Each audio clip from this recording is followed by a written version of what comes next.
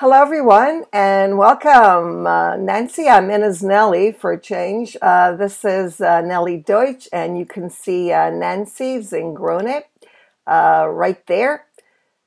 This is our second day of the Spring Blog Festival, the first of its kind, and we're really excited. We just had a session with Shelley Terrell and three authors who blog, and now we're going to go on to talk about why Nancy and how Nancy connects through blogging. And I'm really excited about Nancy and I have been friends and colleagues for a number of years. Time passes, and we also met. We met online and then we met face to face, and it's really a learning experience for me because I learned so much from Nancy. So I'm going to stop talking and let my dear friend do the talking so I can learn. I don't learn when I talk, as I tell my students. So thank you, Nancy, for joining us. Thank you, everyone. If you could just add in the chat box where you're from, and feel free to also share the link with your colleagues in case they haven't woken up yet. There's the link to share on Twitter and your other social networks. So I'm muting my mic, and thank you, Nancy. Good morning. Can everybody hear me? Put a yes in the box if so. Oh, good. Wonderful. This is my virtual coffee cup, Tom. It's yesterday Nellie was showing one with a heart, and I was thinking about how I could leap into that conversation and show you my Valentine's Day coffee cup from years ago. Anyway, I'm delighted to be here. I was in a few of the sessions yesterday and hoping to watch the ones I missed on recordings this week coming, and I'll be around today and tomorrow as well. And part of what I'm doing is responding to things that people have been saying, but also I have it's probably not a unique perspective, but I've done an awful lot of I've spent an awful lot of time on with video blogging in terms of being a consumer and thinking about what it means to do that. So you'll see that impact here. Let me go to the first slide. So today what we're going to talk about is my journey, really. I mean, we're all talking from our own experience. Oh, I'm sorry, Guadalupe. If you go out and come back in, you get your sound back. Oh, she can't hear me. I do. I do this all the time. Thanks, Tom, for putting it verbally. So for me, the journey has been about connection. I really resonate with the whole notion of connectivity on a personal level, a local level, and a global level. As especially. So blogging for me has been connecting to friends and family, connecting to colleagues and mentors, both new and old. In my original description, I was talking about customers and students, but I wanted to focus more in on mentors and colleagues today. And then under this connection to colleagues and mentors, there are a couple of areas. One is that you're getting to know the ropes. How am I going to do this? How am I going to use blogging? How do I interact with other people who are blogging? What does it mean to me? And then blogging, vlogging, whatever we're doing in terms of sharing can happen anywhere. And that's something that I think about because I'm on a lot of different social media sites. And one of the most important things I think when you're putting yourself out there is being authentic and being true to the kinds of things that you're interested in and that you believe in. And also utilizing the experience to help bring yourself into a position of knowing more about what it is that you're trying to learn. So it's a personal journey, it's an intellectual journey, it's an emotional journey, and it can be a professional journey and so on. And then connecting to yourself. I find that I've always been a journaler, I've always been a diarist. I started writing little books in crayon and sewing them together when I was 7 or 8 years old, and started a diary with a lock that I hid from my little brother at 11, I guess, and then started being a little bit more serious about what I put into the text that I was leaving for myself um, when I was 13. So I've always done this kind of thing. And yesterday in one of the lectures, Nellie was asking people when was the first blogger. And I found I really don't like Wikipedia. I don't use it if I can possibly avoid it. And I found a university website that talked about blogging as being really the continuation of writing a diary, being a diarist, and just on a different medium. And they marked the first quote-unquote blogger, so a short piece writer who wrote about their own life, back to 966, which I thought was quite interesting, and that was put together, exactly, Nellie, that was put together as a book in 1006, so 40 years after this woman started to write these kind of short pieces about herself, it was put together in a book. So for that writer, a blog is basically a diary with another kind of technology, and it's a diary that's written in different ways. When I was in high school, for instance, I did the column for our high school newspaper, I think junior and senior year, and writing a column is very much a precursor of blogging as well. So we're just sharing, and you can take the just out, because sharing is such an important part of who we are as human beings. We're so social. So before I get into the blogs I'm going to talk about, I wanted to say a little bit about myself. I'm in my 60s, and my husband and I have been a couple for over 30 years. And one of our disappointments has been exactly Nellie, sharing but not forcing. That's one of the key things, is always authenticity and earnestness, essentially, being willing to share something with an open heart. So back to me. I've got degrees and all that stuff, but yes, we are, Nellie. But one of the things I wanted to say was that my husband and I have been disappointed in life in one way, and probably the only way, is that we were never able to have children of our own. And when I sat down to make this slide to say this about my life, because I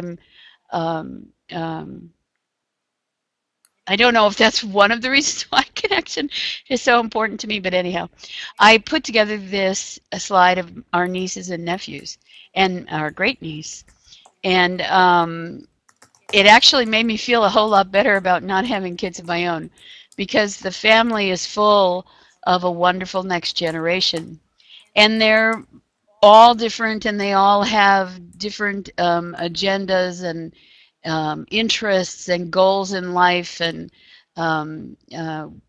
wonderful significant others, and futures that they're planning and living, and all that stuff. So it's a huge blessing. Now I pulled out the pointer because you see this little picture in here. This is my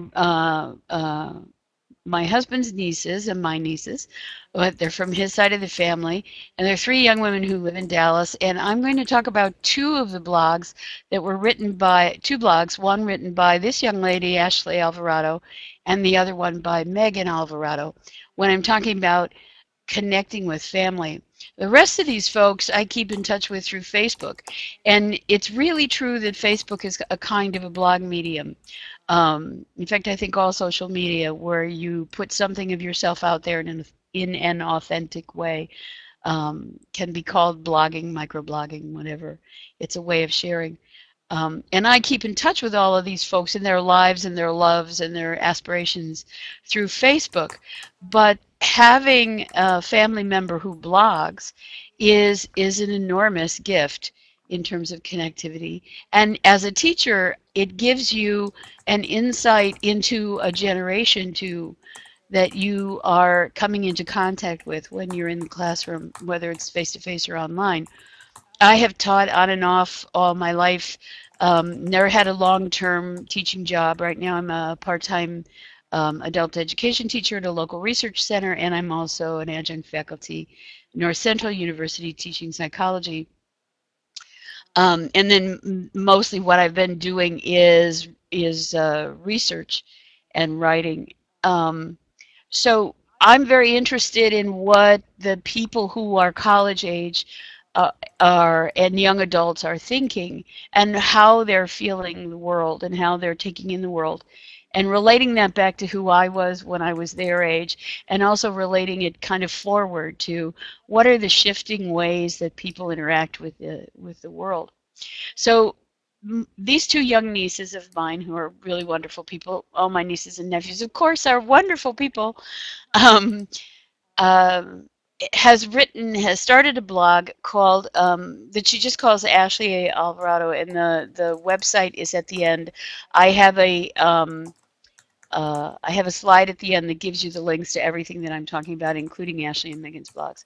Her blog, Ashley's blog, is very elegant and very eloquent, and very much in the old-time tradition of diary writing. It's very personal. It's all text.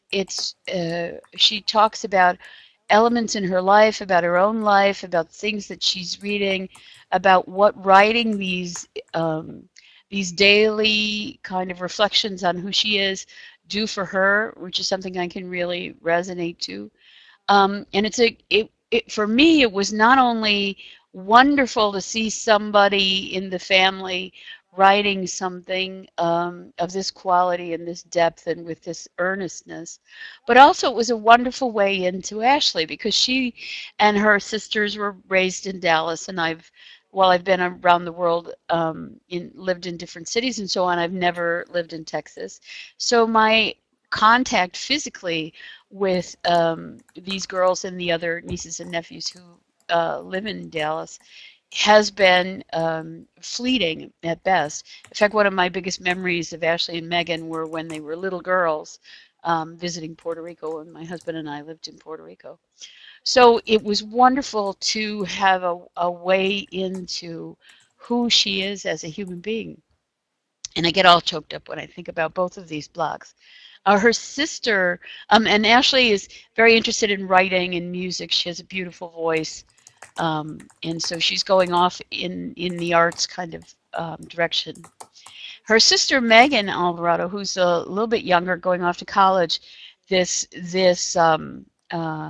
coming fall, is quite a bit different. It's still a very eloquent blog, and it's very earnest and very authentic. But Megan wants to be a doctor, and Megan has a thyroid condition, and it's something that she's only in the last years or so gotten diagnosed with. And because of her interest in medicine and science, she's incorporating not only her personal journey with her challenges and what she wants to be in life and all that, but she's incorporating this with, information about the disease, about the underlying conditions, and about different kinds of physical things that are challenges for people. So in a sense, it's kind of like watching the doctors on television. It's both informative and it's personal, and it's a wonderful reflection on what it feels like to do to have her challenge in life, and also how she's using this to tell people who might also have this challenge as well what it's about and how it works. And one of the things that I find interesting about her blog is that it's very much like someone yesterday was talking about how younger people in their classroom tend to put together one of these public-facing diary kinds of statements, and that is, it's very multimedia. It's got lots of little videos and animated GIFs and photographs and kind of a not a scattershot. I wouldn't say scattershot, but it's punctuated, if you know what I mean. The prose is punctuated. It's got it's got these wonderful sort of um, um, nuggets of information and understanding and reflection, and they kind of move forward in kind of a pattern rather than being one piece of of of prose that flows like a symphony, that flows like a song. Megan's is a little bit more like a rap in that it's lively and it has this kind of beat to it. It's really wonderful. So for me, not only have I learned about how you put together a blog and what people of this age are thinking and how they approach life, but I'm also getting to see these human beings who are, as you can tell, I get choked up. These lovely human beings and how they're crafting their lives and so on. So blogging can be something that's very personal in terms of fleshing out and deepening the relationships you already have, as well as bringing you into the purview, into the orbit of people who you have something in common with but didn't know until you got there that that was going to be true. So another thing that I've noticed as I've gone through things is that blogging is a wonderful way to get to know your colleagues and to allow your colleagues to, oh, Melanie, that's a wonderful, I love that. The first one was quieter and like a lake, and this one has lively vibrancy and is like an ocean with waves. That's marvelous. I really like that characterization. Thanks, Melanie. So I've also used blogging, my blogs and the blogs of other colleagues, to get to know the colleagues and understand what they're interested in and what they're doing, and also learn from them. So these are 6 blogs that I follow. What the Passionate About Learning, of course, is Nellie's, and I tend to be a great consumer of everything that Nellie does because Nellie's been a very important mentor and teacher and friend for me. Crystal Brody, who a lot of you know, does a number of blogs, and Brody ESL is Brody ESL is a wonderful kind of brief. Here's something I found out. Let's go and see it and see if it works for you kind of a blog, and I really enjoy that one. Down on the second row, we have Scott Merrick and Andy Wheelock. Both Scott Merrick and Scott and Andy are very involved with the Virginia Society for Tech and Ed, mainly the International Society for Technology and Education, and also Virtual Pioneers and some of these other things that occur in Second Life. And they're both very adept at using virtual worlds, not only for professional development for teachers, but also for teaching. Andy has done some really wonderful things in and will be in our SL MOOC that's coming up in April. He's done some wonderful things in Second Life. So I met these guys as avatars in groups of teachers in Second Life and have used their blogs essentially to understand their philosophy of teaching and the kinds of things they're doing in their classrooms and getting to know more about who they are as teachers. And these kinds of relationships that you have with the blogs that you read are very informative of your own teaching style, your understanding of your level of teaching.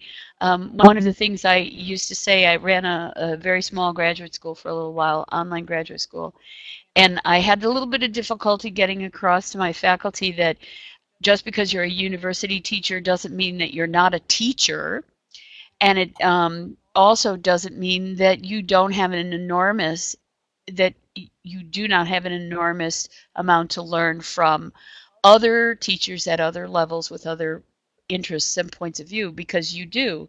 And I think I've learned an enormous amount about how to handle an online classroom, how to get people engaged with the material, how to recreate or create materials for the students that'll be engaging, and even when the students are adults of my age. And I've learned some of those skills from listening to and talking to and reading the blogs of teachers in elementary schools and middle schools and high schools, trainers, edupreneurs, and so on. So being a professor is not being somebody apart in my mind. It's being a teacher, and being a teacher is a fundamental um, act. And you can, by listening to other people and how they do their work, you can find a way to infuse your own teaching with more creativity and make it more authentic for the learners that you're involved with. And the other two at the right-hand side are from the small area of psychology that I deal with as a researcher. I was drawn to community colleges at the beginning, Melanie. When I was took my master's degree, that was where I was headed. And then the bottom fell out of the teaching market, and I ended up in research. That was way back in the 70s. So these last two blogs, Unbelievable is an author blog. Stacy Horn is an author in New York City who wrote a very interesting blog about the Duke Parapsychology Laboratory that was in operation from 1935 through the middle 1960s, and went through all the archives and wrote this great book about the kinds of research that they did there. And one of the things that's wonderful about this blog is not only that she was able to put out materials that she found in the archives in a blog, which helped sell the book, but also gave people interested in the topic much more information. But she put her own heart and her reactions to the material she was finding into this blog as well. So it was a wonderful way to get to know Stacy, as well as to find out more information about the research that she did that was not, she couldn't put into the book because of length and so on. And down below is a friend of mine for 30 years who is very interested in reincarnation research. And while we've talked about reincarnation from a variety of points of view over the years, this blog was probably the first time that I really understood his philosophy and his own interests. So getting to know your colleagues is a very big part of blogging, of reading blogs and being a consumer of blogs, and allowing your colleagues to get to know you is also a very important part of your own blogging, I think. Excuse me. It's spring and I have an allergy. Now, these things are all YouTube vloggers. And one, of course, is Nellie, and she's the first one on the top row to the left. And the one in the middle is Ludmila Smirnova, who's also one of my mentors. Both Nellie and Mila have been very important in teaching me how to teach online. And I spend it, I guess I'm more of a visual, I always thought of myself as a very verbal person, but I'm also a very visual person. And I have found getting into and being open to all the various varieties of vlogging, video blogging, that are available on sites like YouTube. And now I'm just beginning to explore Vine that Shelley was talking about in her talk yesterday. These are a marvelous way to get to know individuals who are talking about their own lives, or are making tutorials, or doing educational activities. The one on the top, the third one, the one to the right on the top, this guy here, this is Vlogbrothers. Now, Vlogbrothers started out when YouTube started out, which is only about 5 years ago. And essentially, it's two brothers who are very bright guys and live in different states in the United States.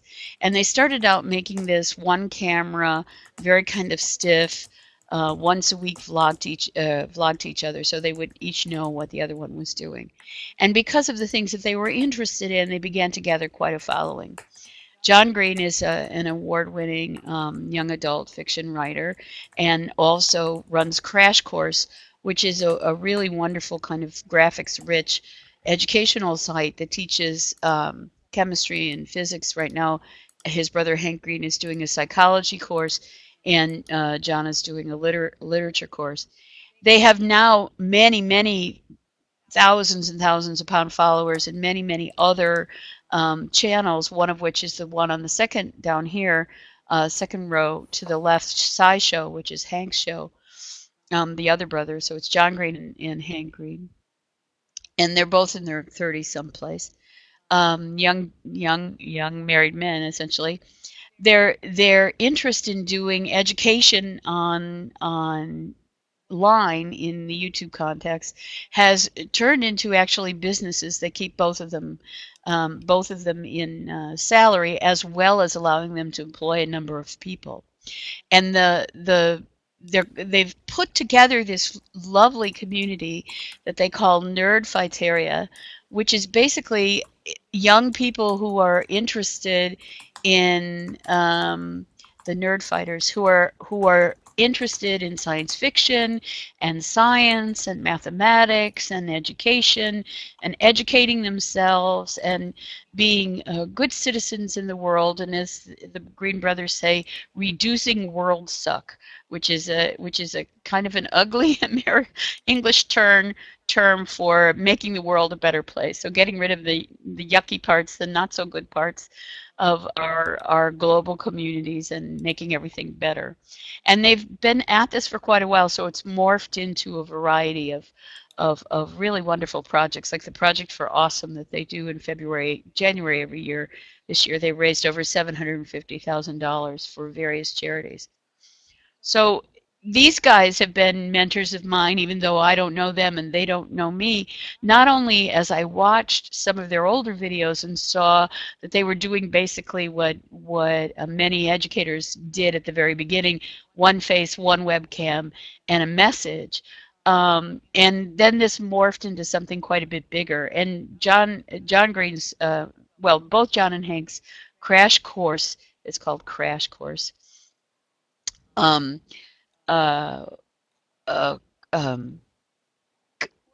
classes on physics and so on, are used to help, are used in advanced placement classrooms in high schools here in the U.S. So it's kind of gotten wider as they've gone along.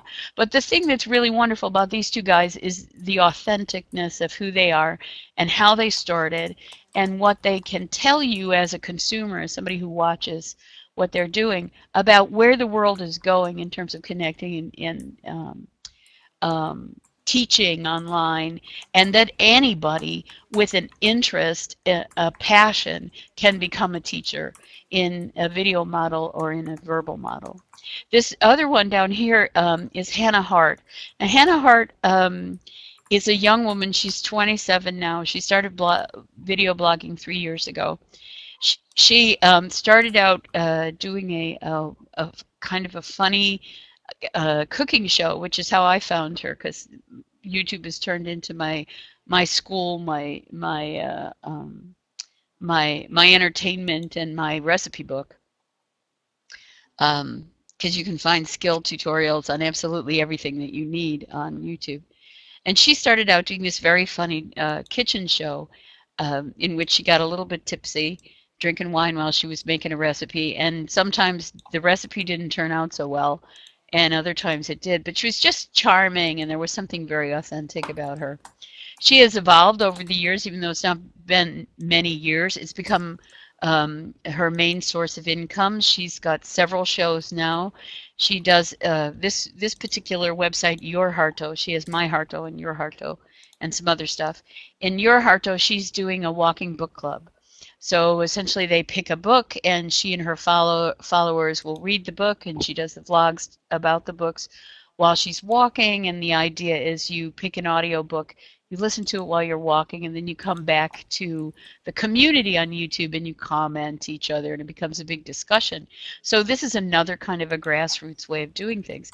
And she's hooked up with some other young women on YouTube who have artistic skills and acting skills, and they've actually made their own movie, which is quite good, called Camp Dakota, that you can download off of iTunes.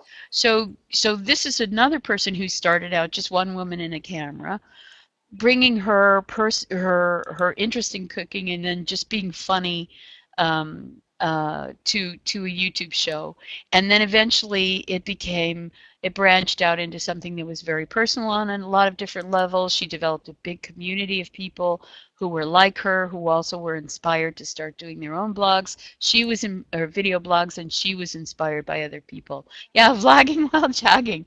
That's what Hannah does. So, and every time I watched her at the beginning, I would think, oh my goodness, what I could have done with YouTube when I was 27. So, so this is a great, I think of her, even though I don't know her, I don't think I've ever even made a comment on one of her videos where I have done on John and Hanks occasionally. Um, I think of her as a mentor because I see her changing in the way that she does things. I see how she structures what she's doing. And then I've gone out and sampled a lot of other people and how they do these things, especially in the last 6 months or so. I've gone out and watched probably all you guys that have English as a second language videos and teaching shows. And I've started to do that with Spanish as a second language because I'm learning Spanish. And it's very instructive. You can look at these things and take away not only structural notions about what a video blog should be and how to set up a YouTube channel and how to get your information across, but it also gives you that same kind of connection to another human being who's authentically presenting their passion. And that's really important. And the final one is just my favorite cooking lady. She has the Bread Kitchen, Teetlee's Crazy Kitchen, which is foods from different ethnic varieties of all kinds of stuff, including British food. And then she has one on her garden. But she's the lady who reminded me that I love to bake. So, and that's a person that I comment on fairly frequently and gotten an email from, and so feel that she's a mentor in a different part of my life. So these kinds of things connect us to each other, and they connect us over age boundaries and over cultural boundaries and over national boundaries. We discover that we're all the same. No matter what our governments are doing or how bright or not bright they might be, no matter what's happening in our societies, as human beings, we have the same needs and the same goals and the same urge to creativity and urge towards sharing. And that's what these kinds of things have brought together. And we can all learn together. Poonam, I'm going to talk about that right at the end. So you'll have your answer in a second. So then as an aside, as you're doing these kinds of things, you want to learn the ropes. And obviously, that's an American expression for getting to know the procedures or the protocols or the way in which other people are doing the thing that you want to do. And one of the ways that I've done this is to look around for people talking about how to do exactly, Melanie, exactly. Nuggets of joy. One of the things that I've done is to try and find out how to do video blogging more effectively. I resonate to that, Tom, because I've discovered, it took me a while. I've been listening to YouTube and watching YouTube for ages and watching the English as a second language teachers, and I've been English, and I've been learning Spanish for many years. My husband's from Puerto Rico. And it didn't occur to me until recently that I should be looking for the teachers of Spanish as a second language and watching these shows. And now I'm subscribed to about 30, 240 or 50 YouTube channels. I even have a tutorial on how to use your YouTube channel as an organizational tool to keep and kind of organize the various things that you're interested in. But I'm watching these things, and I'm subscribing to cooking shows in Spanish and news broadcasting in Spanish and individual bloggers and video bloggers in Spanish and so on. And it's really, really helpful. I seem to be doing the opposite at the moment. Nellie, I'm learning more online, although right now I'm writing a chapter for a book, and my head is in print as well.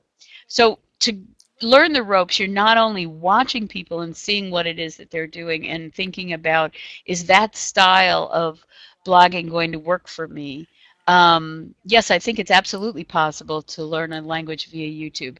Not only are there many of our colleagues that we've met in WizIQ have fantastic channels like Vicky Howlett and so many other people have really, Drew Badger and so on. So many people have, and Jason, for heaven's sakes, and Kala Learn. There's so many great ways to get exposure to English language and the various things that are that you need to kind of become fluent and confident and so on. And I think that's true of any language that's out there, and also of basically anything. When I was first interested in learning about blogging, I put that into the YouTube search bar, how to blog, and found people all over the place, um, um, all over the place for who were giving advice about why to blog, how to set up a blog, which are the best things to go and take a look at, and so on. Well, another thing that's interesting about YouTube, Helena, I'm getting off the topic, but that's okay, is that one of the things that you find on YouTube all the time, which is very interesting, are all these people all over the world, and mainly young people, who do a video blog only about the books on the shelf in their apartment. So their personal library. And it may be 5 minutes, it may be 10 minutes, it may be 35 minutes when the person is, and the person who's doing the video blog has their camera set up and they're pulling books off their shelves. And they're saying, this is a book that I like because it's a wonderful piece of fiction about people who are of Chinese descent, or it's a great book about this or that or whatever. And it's a very interesting thing, and it's kind of a, you know, an awful lot of video bloggers, especially the young ones, will take time out of their out of their regular broadcasts to show you all of the things that they're reading and tell you why they have they treasure that particular book so much. And that's fascinating as a phenomenon. Anyway, another way is to go and look for conventions that talk about how to do things or what's been done. And VidCon is a video convention that was put together by the Green brothers originally, Hank and John Green. And Hank is right here. He's the SciShow guy, and there's John Green. And then this guy does video blogs for, I think, National Geographic. This guy is Minute Physics, and this woman does video blogs about mathematics. This was a panel at the latest VidCon, well, actually at VidCon 2012, so a couple years back, and it has 6 parts. It was an hour-and-a-half panel discussion about creating video blogs. And one of the things that I thought was the greatest piece of advice was just set that camera up and talk to the camera. When you start out, it's a process. It's like writing your first blog. You set up, maybe the first blog that you write on the internet is going to be a very simple framework. You're just going to write a couple of paragraphs. The first podcast you do is very off the cuff maybe, and the first video you do is going to be a kind of a talking head looking into that web camera and saying something earnest. But as you go along, like anything else, if you're doing a podcast, you start to worry about sound and structure and how people are listening, where they might be listening. As you're doing a blog, you start thinking about how the blog should look. Is it engaging? Do you want to have extra things? Like, for instance, my niece Ashley links to her book reviews on the side of her blog. You might want to add extra information. You might want to put something animated in there. And you get a little bit more proficient at how you want to do what you're doing. You may start blogging for a purpose, for your classes, or for working through something that you are learning for yourself, etc. And with video blogging, it's the same. You start out as a head with a webcam, and eventually you start worrying about how good your sound system is, whether or not you've got a good webcam. You worry about whether or not you should do some animation in the front or the back. Do you want to use some of the tools from YouTube? You start looking at the YouTube tools. You get to know the movie editors and that kind of thing. So I started out essentially recording things that I did on WizIQ and just plopping them up there, and doing tutorials with Screencast-O-Matic. Second Life tutorials, Moodle tutorials, and using other kinds of technology. And then I started not too long ago a series of short educational videos on my subspecialty in psychology that I call Primer, and it's educational resources for people with similar interests to mine.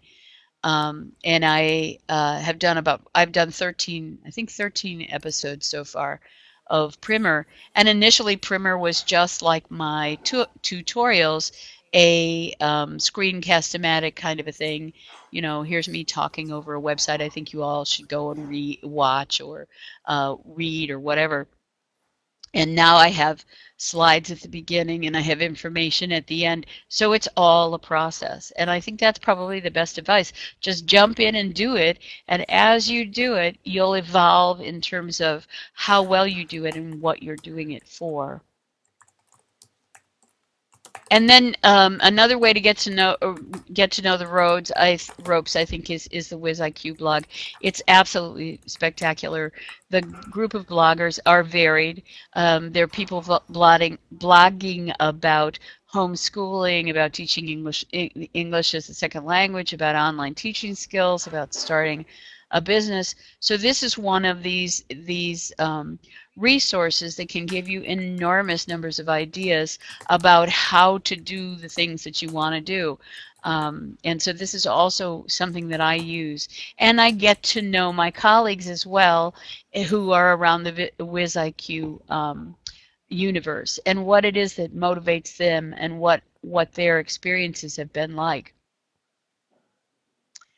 So then the other point I wanted to make, and this kind of came up in the previous session that Shelley was managing, is that a lot of what you do online is basically blogging. You're sharing in a full-blown way with a blog that has lots of paragraphs and lots of stuff to read.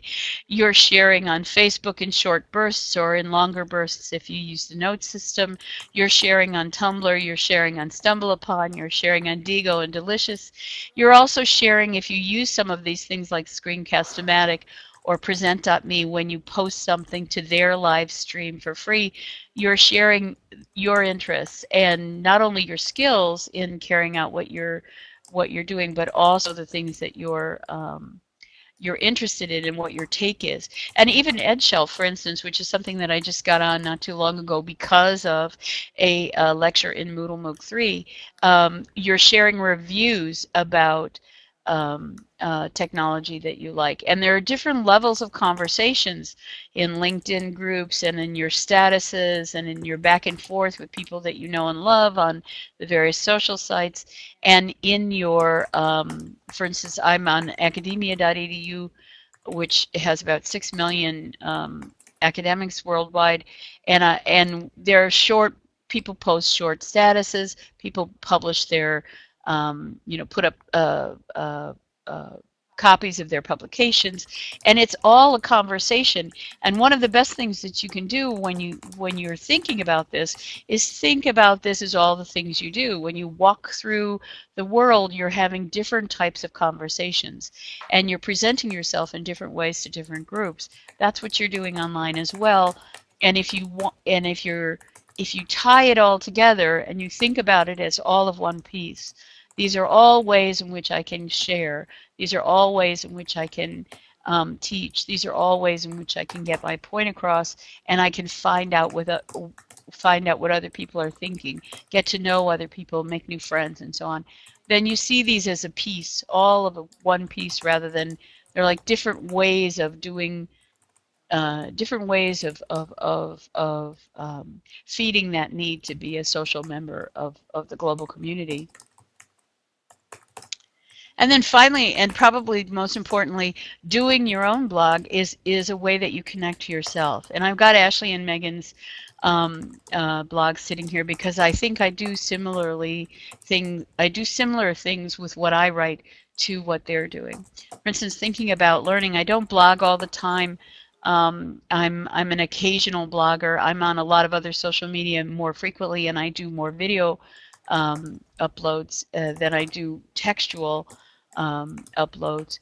But in thinking about learning, I'm talking about my own journey as an online teacher and what I feel about teaching and getting back to my roots as a teacher, and then blog Polish, you know, or whatever your language is. Um, um, I'm thinking about my own journey and I'm trying to work through how I feel about it. And that exactly, my both of my blogs are a reflection of my own autobiography, essentially. And they're also a way that I can go back and say, okay, well, I thought that and I knew that, and now I need to go in a different direction. And I started English for Academics because I'm trying to retrain myself to provide a course for academics who would like to present or publish in English and are not native speakers. So that's a kind of a reflection space for my journey learning about teaching English language, English as a second language from all of you folks. And then when I blog on WizIQ, even though Neville Carr, who's kind of my handler, will give me topics to blog on, every time I blog for WizIQ, I'm trying to I'm trying to learn something new that's going to help me too. So these are, so, you know, like Ashley, I'm trying to craft something that has a flow to it that's more like a piece of you know, an old-timey piece of music that's got this kind of flow in it, the way you would write in your own diary. And but like Megan, I'm learning and bringing my learning to the fore, and then sharing my learning with the people that read my blog. So for me, I haven't quite stopped writing on paper, but this has taken the place to some extent as a more focused way of getting into certain aspects of my own learning and getting it out there and sharing it. Because basically, as Nellie always says, caring is sharing.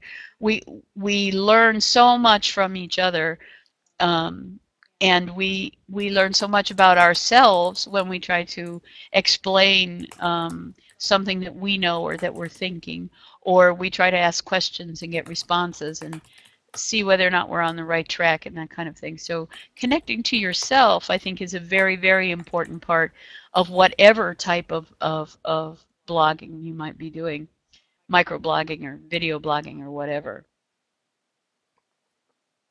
So this is from Sylvia's talk yesterday. She said, and I loved the slide that she did, she said blogging is a great way to speak to potential. And I think that's absolutely true. It's not only speaking to potential in your students, but potentials in yourself, potentials in your community, in your profession, potentials for all of us as citizens of this round ball that we all live on. It's a way to kind of engage with the future, not only your personal future, but your professional future. So I just edited it slightly and to say that blogging, video logging, so vlogging, microblogging, updating your status on social media, posting photos, all of those things are a great way to speak to potential. And as we've seen in Shelley's talk yesterday with her colleague about how they use blogging with their students, this is so true. Kids are really interested in the idea of being able to contribute to what's out there, and that's a wonderful way to actualize that potential that their teachers and parents and influencers and mentors and so on are hoping to speak to with their online contributions. So this screen I'm just showing to you, these are all of the links for all of the things that I have talked about, including the link to the education panel at VidCon, which I really recommend if you're interested in doing video blogging. It's a very interesting discussion about how to do it and who it impacts upon, and whether or not you have to be, you can be like Nellie and I, just getting it up there in whatever shape it's in, or if you have to get into this kind of graphics mode. And they tend to vote for the other stuff, and just everything that I've mentioned is here, including these three. This is the WizIQ blog on which I'm a sometime participant, and these are my two personal blogs. So let me go to the very last slide, and I just wanted to say this is my email if you'd like to get in touch with me. I'm Also in Second Life, if you want to IM me in there, we're going to be doing a Second Life MOOC in April, and that's my avatar name, Maggie Larimore. And on SlideShare, actually, I have got, that's called Alvarado Consulting. That's my um, handle there on SlideShare, and I put up some of my slides, some of my PowerPoint presentations up on SlideShare. Everything else, it's either Nan Zingroni or Nancy Zingroni or whatever. So I would love to hear from you guys, and I'm going to be seeing you around the rest of the festival for sure, and we've got about a little bit less than 10 minutes so we can make the transition. If you have any questions you want to put into the chat, and thank you very much for all your kind comments. And yeah, definitely come and comment on the course feed page for the course. So it's been nice to share this with you this morning. Oh, thanks, Melanie. I love your turn of phrase. If you have a blog, I would love to hear about it. Such a beautiful thing. I gave the link to this to my nieces, and hopefully they will enjoy this. I was rereading their blogs last night and really loved getting to know them again. Oh, Thank you. I just love listening to you. It is so inspirational and so, I don't know, it just puts me in a very, very, it's like the alpha mode where you can really learn. I don't know if you realize this, but it's an attention getter, and I can remember everything you said because of your voice and the way you say it. And I think that it comes from the heart, and that's where we make a difference with authenticity and being real. I mean, it's not always easy, but it's really worthwhile to be ourselves. Yeah, I agree. I agree so much. One of my colleagues who signed up for the Second Life MOOC in April, she said to me once, "Well, I could just listen to you all day long." And what's interesting is there are a lot of people like, I can listen to you, Nellie, all day long. And I love listening to Sylvia. I love hearing your accent because my grandma had that accent. But there was a study recently, and I'm ashamed to say I can't remember who published it, that said that we remember something like 95% of what we hear and see in a video context, and compared to what we take away from a book that we may not be very interested in from the beginning. If we're passionate about a book, we remember every detail. But if it's something that we're learning or reading because we think we should, we don't get quite as much out of it. So because it's not real. Again, it's not real. Yeah. Well, that's true. We'd like to continue this, Nancy, if it's possible. There's the link. Well, you know it anyways, but Tom has added it. Yeah. Apparently, in the other session, in the authoring session, they were asking for the link, Tom, and that's why I knew there was a problem. So I checked it out, and yes, so now that's correct. The link that Tom has added, oh, does it? So you really have to watch out. Well, it's not about blaming Tom. I'm not blaming you, I'm sure. I'm sure it's all technology.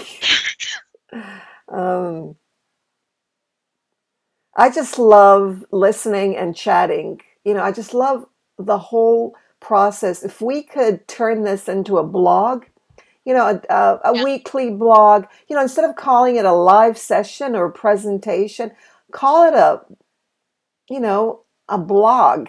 And then we can kind of share what's in the chat and what you've said, and just, maybe that's an idea. Make it a bit different, with the screenshots and get the audio and the video. And what do you think, Nancy? I think it's a great idea. I really do. I think there's the other day a friend of mine was saying, "Oh, we should interview somebody," and I thought, yeah, we could do that in WizIQ and pop those, pop our little faces out in the middle and have the interview going on and record it and all that. It's just such a wonderful classroom frame. I agree. So I agree. And now we get to download an MP4, so we don't even have to re-record if we don't Wait, want. can't wait because I'm on Yeah. Camtasia, which means that I have to go. I have to go into the next class. I have to find out the co-presenter so I don't use somebody's name because people got annoyed at me. People got annoyed. So, all right. So, see you Well, next. thank you. Crystal. Uh, Crystal is next, everybody. And Crystal is amazing. So I'm looking forward to that. yeah. Join us and spread the word. Yep. Thank See you you, Nancy. there. Thank you, everyone. Bye. Thanks, Next. Nellie. Bye, everybody.